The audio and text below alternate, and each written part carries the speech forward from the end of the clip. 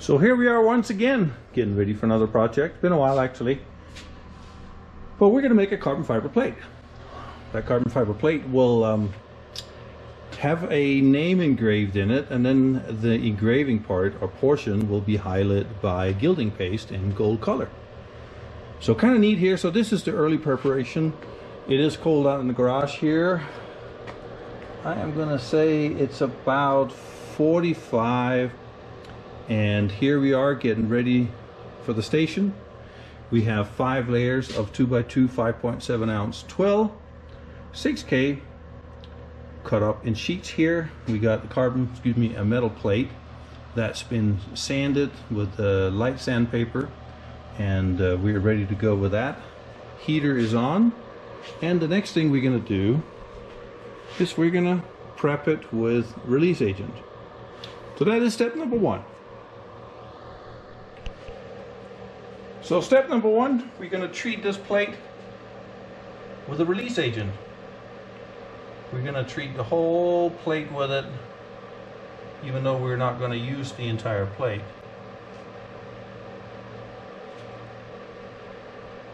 You brush it on. Make sure everything gets covered.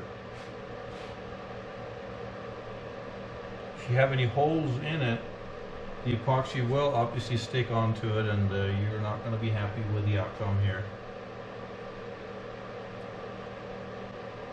There are many different release agents on the market, and it really depends on what you have available to you, and dare I say what you can afford, because some of these things are, well, rather pricey. So there it is.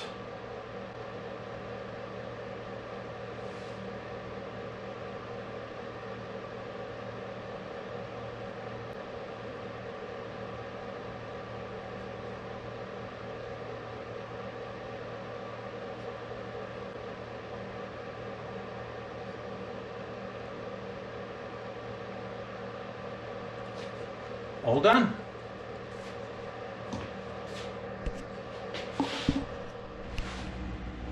So today's the big day.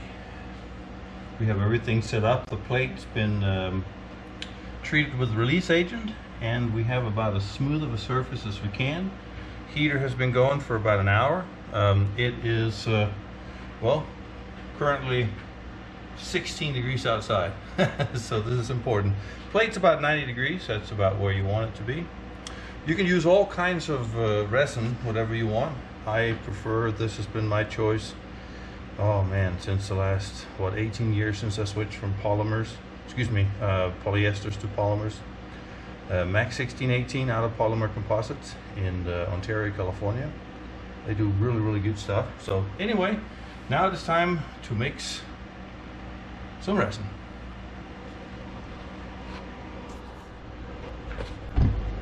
Normally I got 2 gloved hands, but today I need to operate a camera, so that can present a little bit of an issue.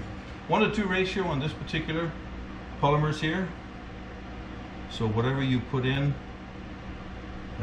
I'll put twice as much as this as I put the other in. I use weight method as well.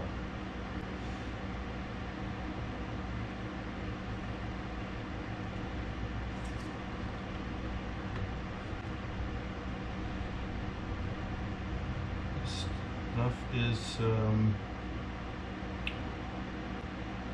well, been on the shelf for about a year, so I need to get rid of this. I shouldn't say get rid of it, but need to be used. So I'm going to mix a bit more than I have. Here's 300 grams of this.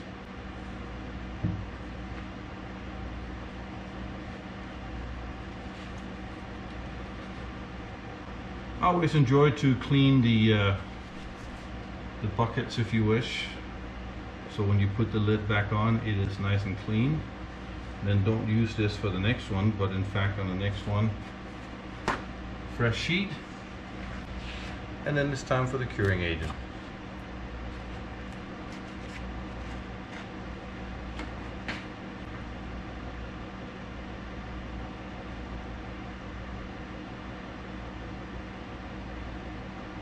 So about 150 of that.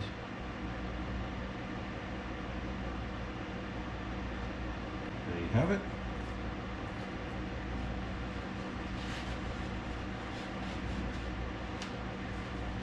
So now we have a perfect 1:2 ratio between the resin and the curing agent. You can now set that away. Now the next step, well, you got to mix it first, obviously. I mix it a whole lot faster than I normally would. Normally you would want to go nice and easy, try to avoid stirring any air bubbles in there. But we're going to heat the resin a little bit more. It's been inside at 75 degrees, and we're going to elevate it to 90 degrees. And then we're going to put it in the I call it my little decompression chamber. But we can use vacuum to extract all the air bubbles that might have gotten in here by me stirring it, or it's just a fact, I'm not sure you can see it, but there's always going to be a little bit of air that you stir into it. So again, you don't want to stir it this fast unless you have a vacuum chamber where you can in fact well, recover the air back out of the resin. So you stir here for about a minute, and again, it depends on what kind of resin you have. There's so many different great resins out there. Mine is not necessarily better than anybody else's, but that's what I use, and they have treated me well with customer support, and they have a variety of different products that I have used over the years for so many different projects. Whatever floats your boat, so to speak. So here is a minute. Nice thin viscosity. I enjoy that. We'll wipe the stir stick because you never know what you need to fix with that later. Don't have to. Some people just toss it, which is fine too.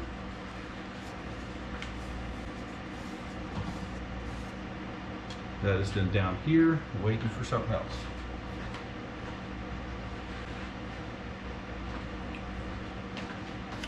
Onto the chamber. Vacuum chamber consists of two things. It has a vacuum pump and then a chamber. Now you can buy these pre-made if that's what you would like, or in my case, I made my own. So the whole idea is that, well, you want to suck the air out of the resin, so to speak. I'm not sure if you can see it. Hopefully you can. But we're gonna start the machine. Then we'll slowly close, and you'll see the resin will almost begin to boil.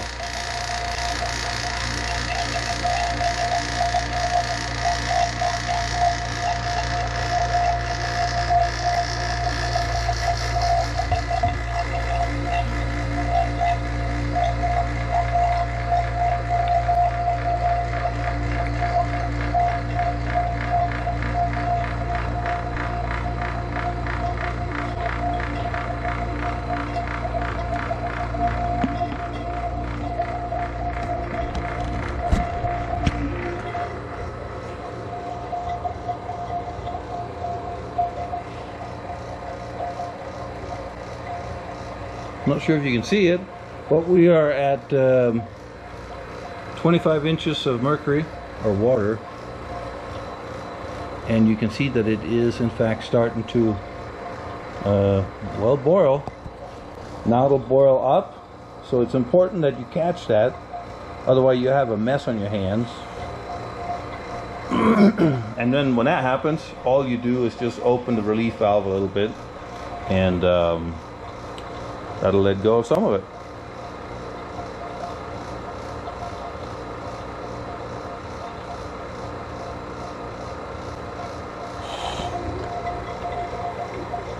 That keeps floating the bubbles to the surface, and if it's really tough resin, this particular resin, I love the viscosity. It works so beautiful, but it has a lot of surface tension to it, which what I do is I go halfway through here, and then I just spray just a small amount of acetone on the bottom, and that well, takes care of it.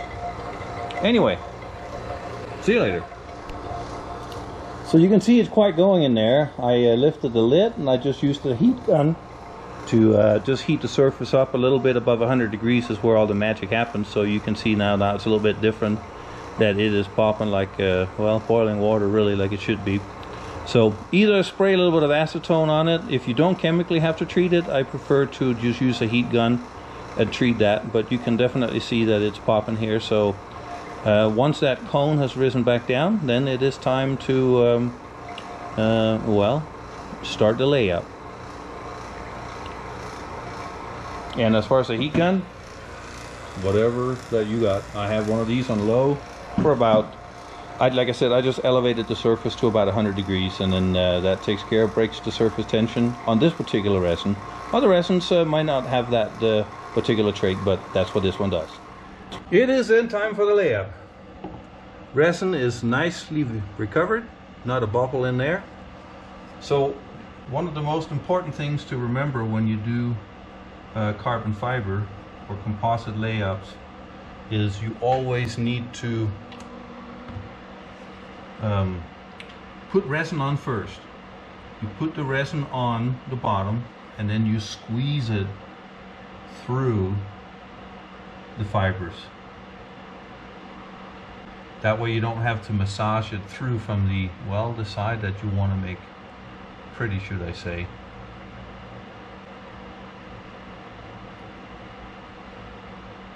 I'm just going to go inside the perimeters of this by, I'm going to say about an inch or so. That'll match what I have. So you can see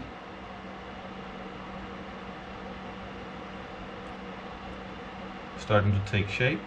Careful of watching for brush hairs. I use cheap bristles or brushes. And oh, there's one. Keep a toothpick around me for just that occasion.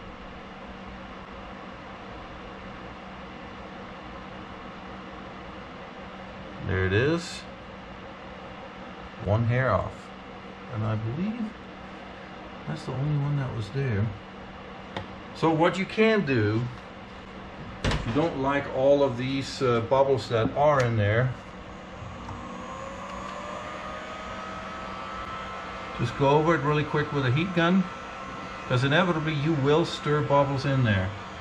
This is the surface that's going to be pretty, or the surface that people's going to look at. So if you just use a heat gun, what you do is you heat the resin up, the bubbles will migrate to the surface, they'll pop because you're breaking the surface tension with this. Really, really simple way to, well, use tools that are not necessarily very intrusive to the chemistry of the polymers that you're using. What you do need to be aware of is anytime you heat the resin up, you are essentially shortening the curing time. So be aware of that, and also obviously thermal runaway. If you heat it up too high, then you might have an issue with almost, it could thermally run away. So things to be aware of, not a big deal. All you want to do is just kind of pop the bubbles, so to speak.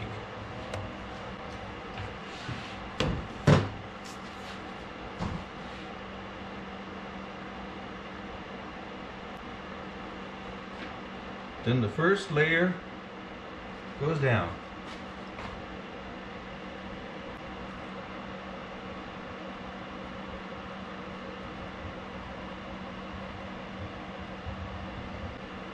Now there are, or has to be, 1,000 different ways how you want to do that, how you want to saturate this. I prefer a squeegee, gently massaging the fibers down. Very careful with emphasis on gently. What you want to do is force all the air that is now trapped underneath the fibers. So you're using the squeegee as a kind of a wet out tool, and you can see when you're starting to push resin up through the squeegee, then you have achieved what you need to do. But obviously you want to be careful that you're not disturbing the fibers to the point that it now became a messy layout. So be mindful of that. You can also use a brush. It really is whatever you like and that you feel more comfortable with. The idea here is that you get rid of all of the air that is trapped between the resin, the plate, and your fibers. So again, how you do this is really up to you.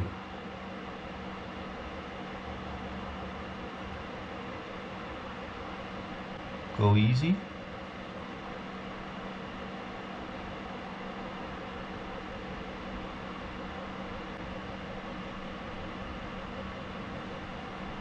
Once you feel you have it, then you repeat as necessary. One more layer of resin.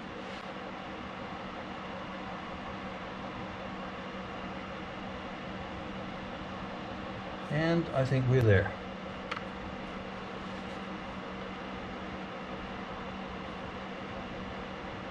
This is a non-structural part. This is, see how the fiber is torquing when you do this, so very, very careful. This is a plaque, so to speak, with a name.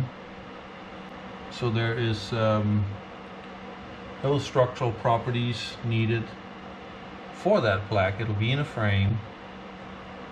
So I'm not paying as much attention to thickness, resin to fiber ratio, which is also why I don't have a mechanical rather, constraint of this. Layer number 2.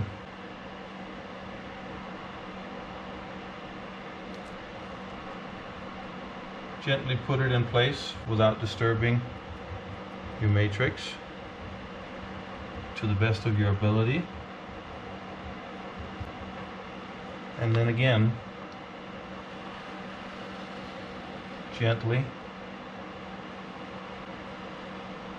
squeegee the resin through. What you want to avoid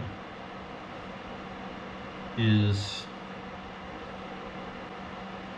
a lot of pressure per square inch.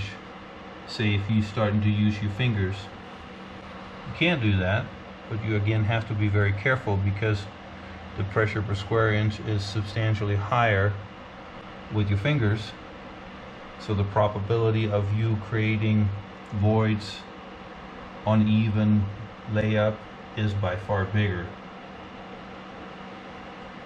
Once the resin grabs the fibers, you can see that it's no longer moving as much.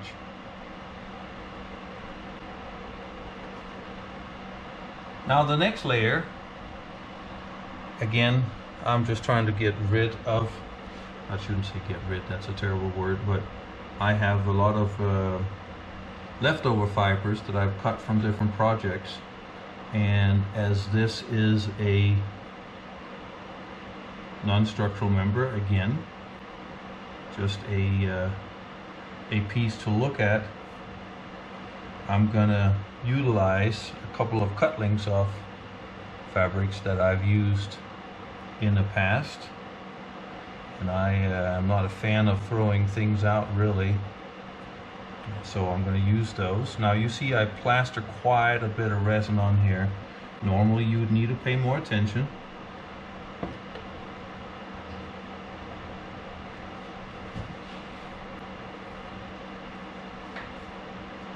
So this piece here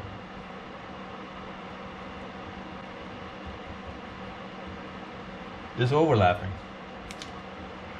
or will need to be overlapped You can see that it's not covering all the way, but it's a piece that I had left over.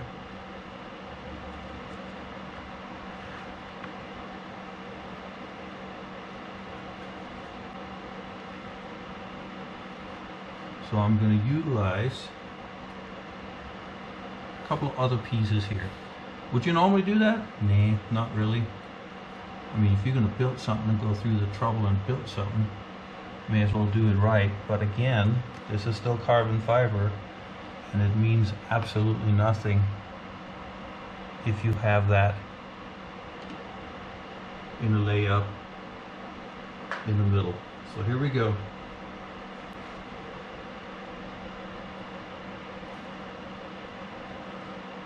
One here.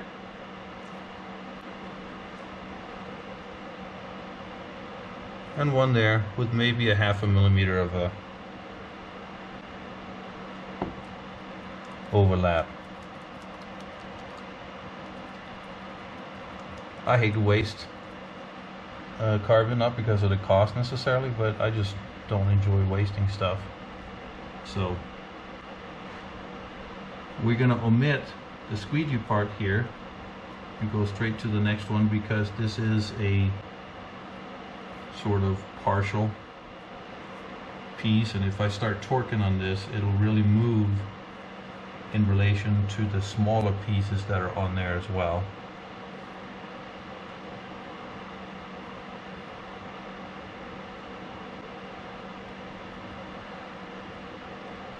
All right, on to layer number 4.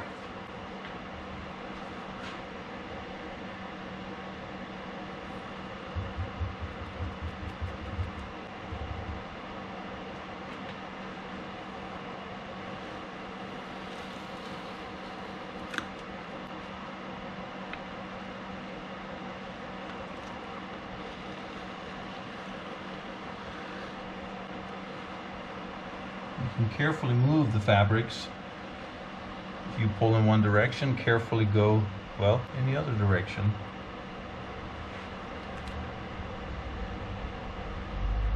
And as much pressure as you feel you mechanically can add without it contorting is a good thing. Again, this is going to be the back side of the plaque, so nobody's going to look at this, so it really won't matter.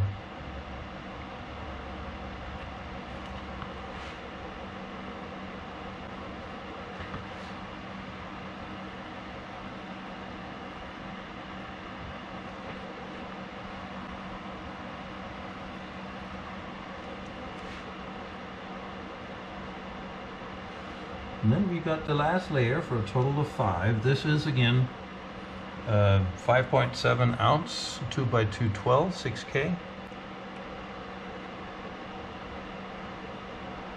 6K means that there's 6,000 strands in each toe.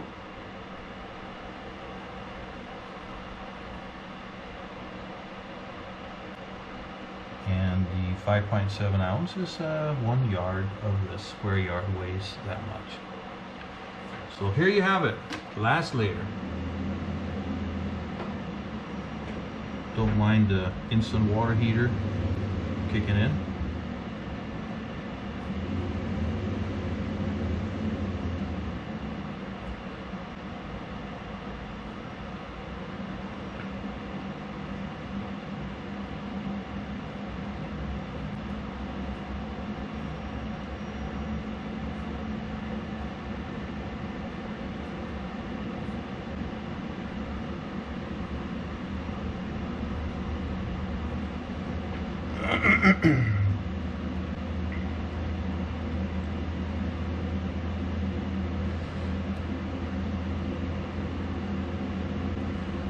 And looks like here is our last layer of resin.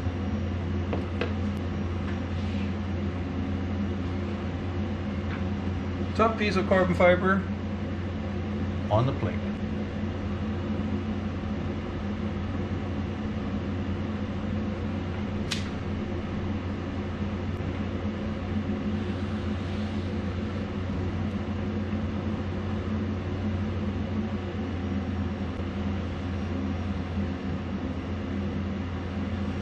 Just continue to squeegee.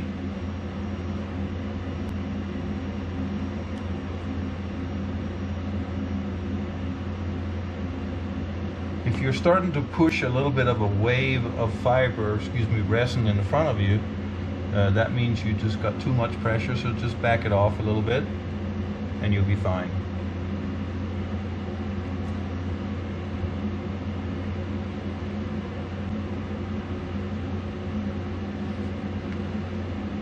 And as you are pressing the fiber down,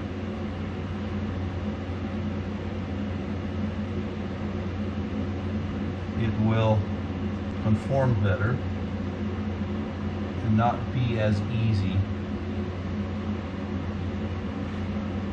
to move.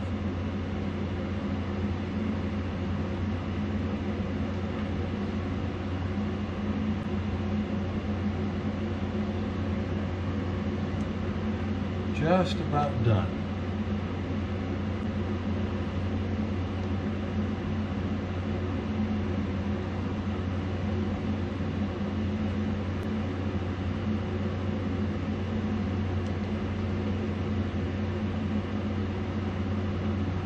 You can see that it's it simply moves less.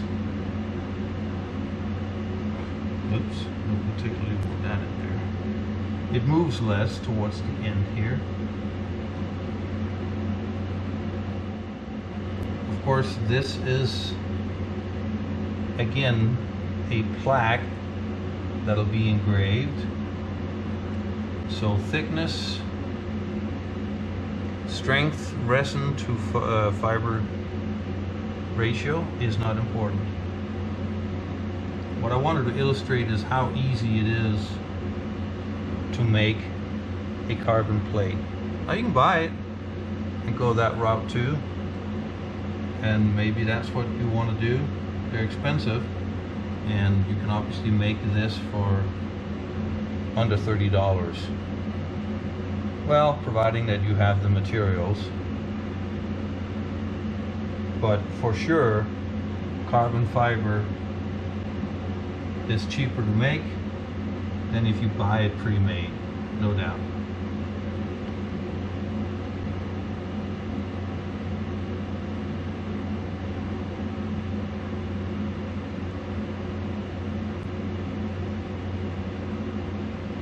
And there you have it. One layup that is now done. Now we will let it cure. It's going to reach a temperature of about 95 degrees with a heater on here, and we'll come back when it's finished. Arrivederci. So here we are. It's the next day. This plate has been heated till about 9 p.m. last night at about 100 degrees, and just to ensure a good cure, since I have uneven heat here in the garage. Due to the cold temperatures, it is currently 16 degrees outside. So one of the benefits when you have a piece like this, aluminum is the best. This metal piece is second best, I would say. I stuck it outside in 16 degrees, and what happens then, all the metal contracts, and the coefficient of thermal expansion is different than the carbon that's on the top of it. So the metal will contract more than this one will. Carbon's more neutral. So what that happens is, especially with aluminum, you really can ensure a good release. And it'll always come off. It's not a matter of that. It's just a matter of I'm trying to create something aesthetically pleasing on the other side of this carbon. And because it'll be engraved and whatnot. And obviously if there's flaws and imperfections, well, that's not going to be as aesthetically pleasing. So the more easy release you can get, the better off will you be. So just make sure that we are actually receiving everything. So what you try to do here is you can very carefully try to lift. Yeah, looks like it's fine. So I lift it with something very sharp. Then I have a well, oak chisel, if you wish, that I tend to use. And that's why you have an overlap, in this case of about 1 inch. So you facilitate that to get the oak in. And there you hear it popping. Oops.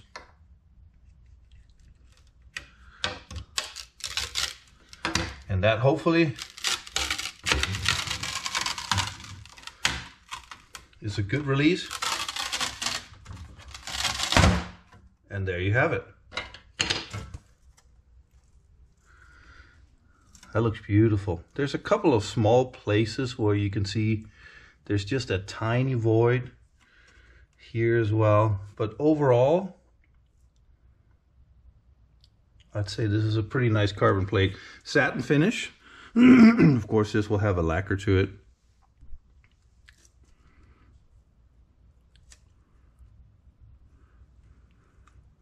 I have done this in the past, only to my horror to find out that when I lifted it, there was a strand of carbon fiber that just kind of laid down in the middle of it. So yeah, that's a no bueno one. Static electricity. So next, what we're gonna do is we're gonna trim the piece off to what is needed, but I'd say very, very nice. Very light too, obviously, but that's again not an issue. But if you were to buy a carbon plate that's roughly 2 feet by 10 inches, you'd be shelling out a pretty penny. And yeah, it's just what I needed. A little bit of a torque on the fabric. I'm not sure if you can see it here. Let me see if I can get a little closer. Just ever so slight right there, torque of the fabric.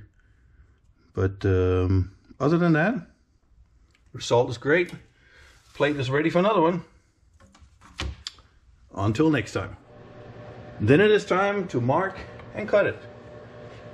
So I have it roughly, you got to start one way, one side, put the straight edge down.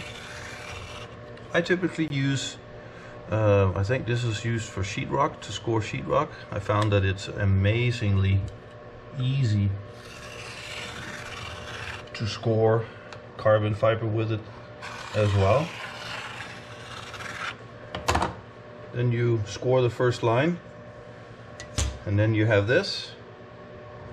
And then it's just a matter of nice and carefully start cutting. So we'll set up for the cutting as well. Again, there are so many different ways of doing this. I sincerely believe in simplicity. I'm sure you all figured this out by now. So what I'm gonna do is simply have this laying like this, and you start. Now you can use automatic saws if you want. I do prefer to use old-fashioned saws. So we'll make sure that I have plenty of light so I can see it. And then that's all you need to do. One thing that before we start, this is carbon fiber, so you always want to make sure that you either or both evacuates the dust. So what I'm doing here is setting up a dust evacuation system that will suck out dust from this. So I'll tape this here, and we'll start cutting.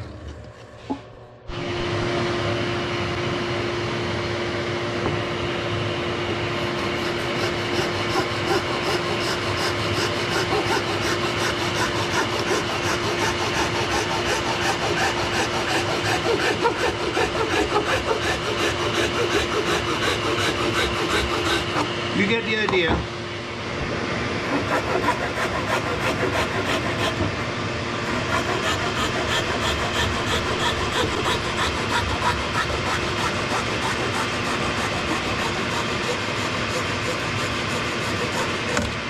Short work.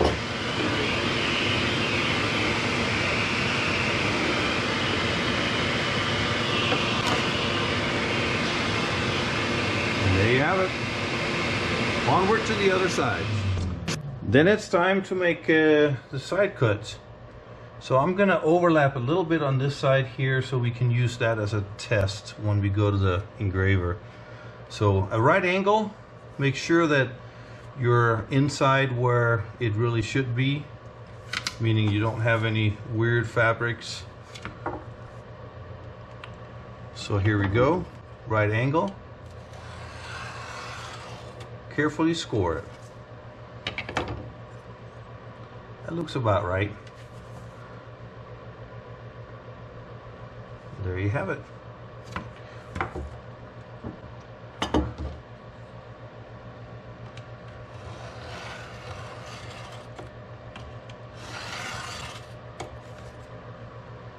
On to cutting page number 2.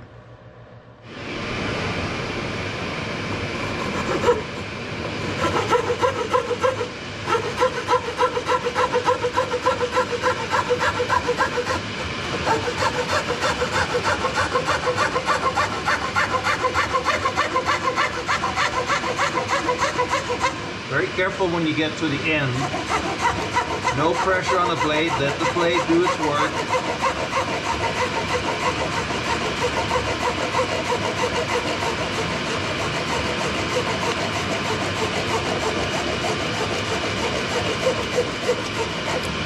There you have it.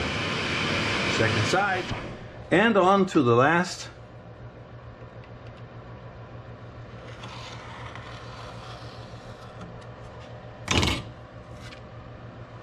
Scoring line is now where it needs to be, and you can see we left a little bit of extra that the engraver can get the laser set right with.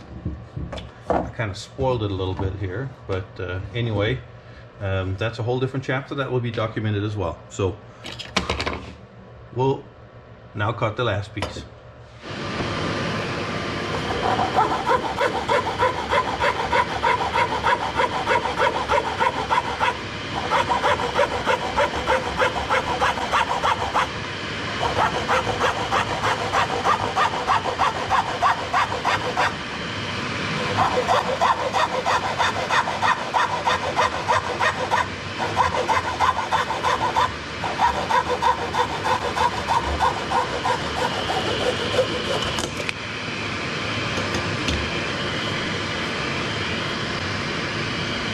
There you have it.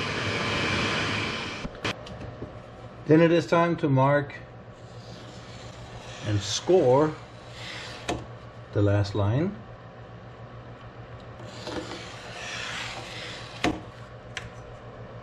And there you have it.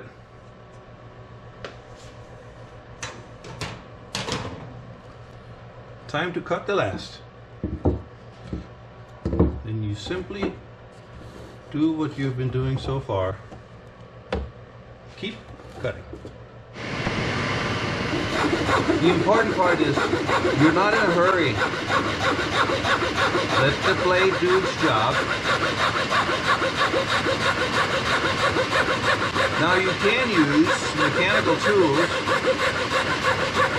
if you feel like it, but the problem with the mechanical tools, electrical rather, is they heat up the carbon, and they tend to, if you're not careful, very easy to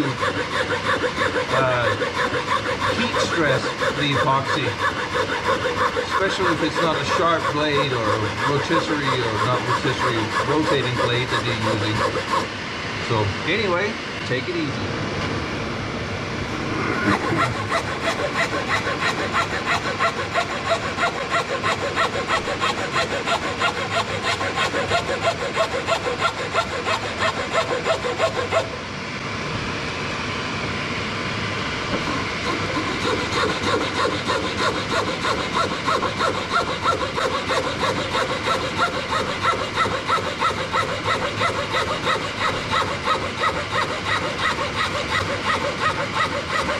Again, towards the end, very careful, let the blade do its job.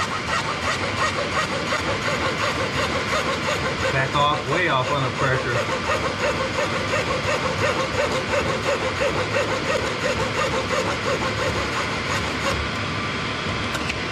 And And there you have it.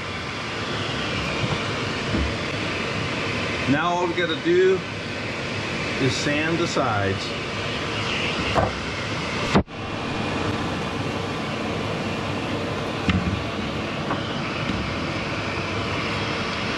And you grab a sanding block very carefully, because all of these little cutlings here are extremely sharp.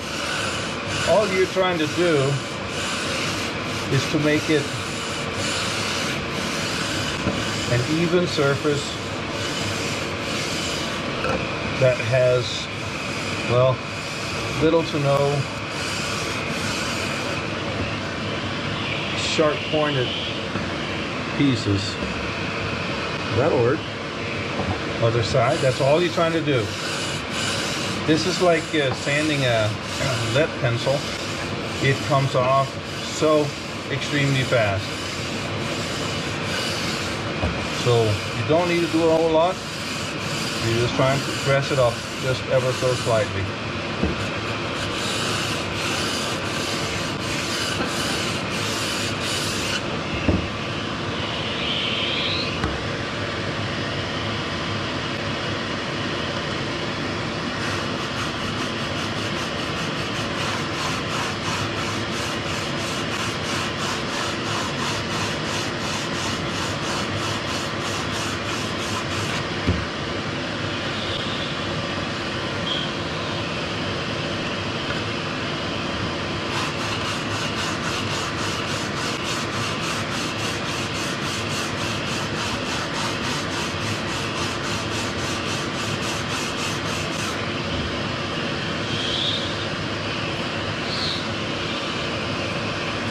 So there you have it. A fine, very square piece of carbon fiber. So I went to visit the engraver today. Got the order in, and well, I brought a little test piece. This is one of the cutoff pieces. And here you can kind of see it pop in there. That'll be the idea. And now we get to fill it in with gilding paste. And here's the test pattern done with this gilding wax as in there. Kind of get an idea. I think that pops pretty good. So that is a go. We'll have the engraver do it just like that. Here's the piece back from the engraver. I must say that it's very, very nice. I like the font style. It was burned with a 40-watt laser engraver at a local store here in Grand Junction called Arrow Trophies. I'll be a link to that in the underneath the video. So anyway, now it is time to fill in the engraved areas with gilding wax. So here we are. This is the gilding paste or wax. I'm not going to film this whole scene because it's a very painstakingly slow procedure. But generally the idea is you use the wax here. This is antique gold. And then you use a Q-tip and you slowly just rubbing in to the engraved areas. And be very careful and quickly wipe it off on the outside where it's more glossy so it won't stick to that. But I'll film a little bit so you can kind of see the idea of how this whole thing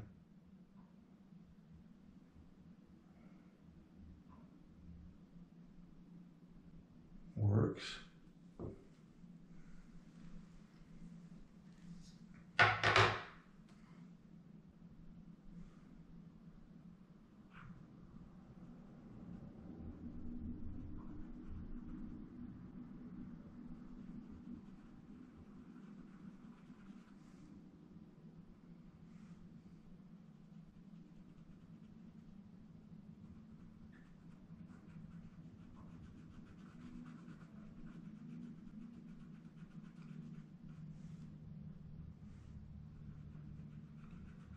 you just kind of rub it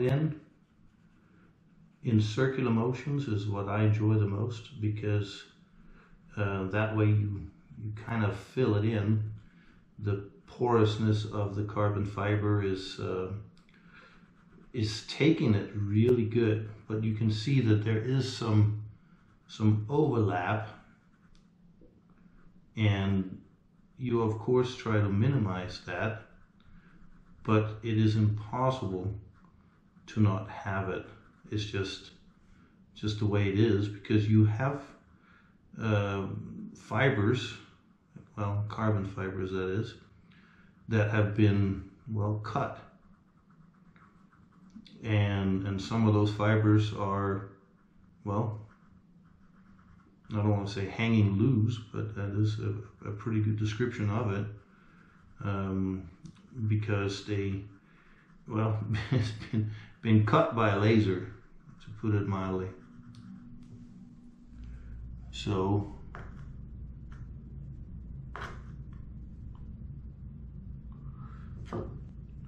you just continue.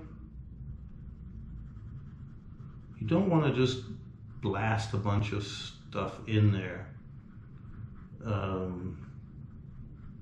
It is very easy to overdo it, and you're just going to be spending more time cleaning everything up afterwards. So it is well worth it by just going a little bit slower than you perhaps would want to, and just take your time.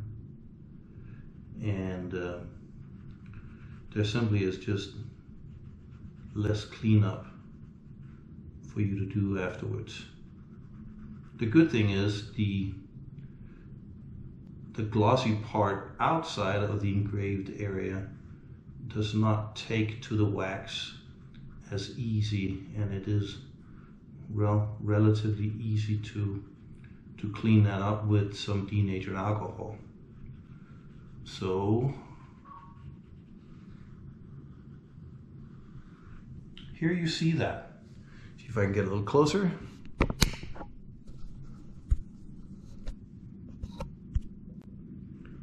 And it now looks like this, which is, well, not really nice. So then you grab, well, you can do a couple of things. I prefer to stay with Q-tips, and then I dip it in rubbing alcohol.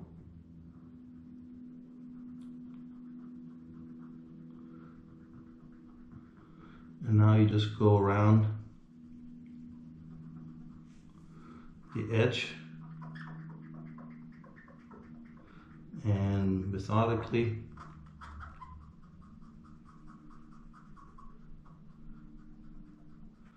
get rid of the stuff that's out there. You get the drift. It is a long-term procedure. So I'll turn the camera off until I can work on it. We'll be back in a second. So after about 15 minutes, the bee is done. So you can see it is a painstakingly long procedure that, well, it just takes a lot of time. But I think this method is well worth it, as the results are, well, they, in my humble opinion, speak for themselves. Onward to the E. And here it is. All finished. It took about 2 hours actually. So it's something. It's an old school method, but it looks really nice. But you also need to be ready to spend some time, get sore shoulders and fingers and whatnot. But there it is. Now it's time to mount it in the frame. And here is the finished piece, all framed up. Quite happy with it, really.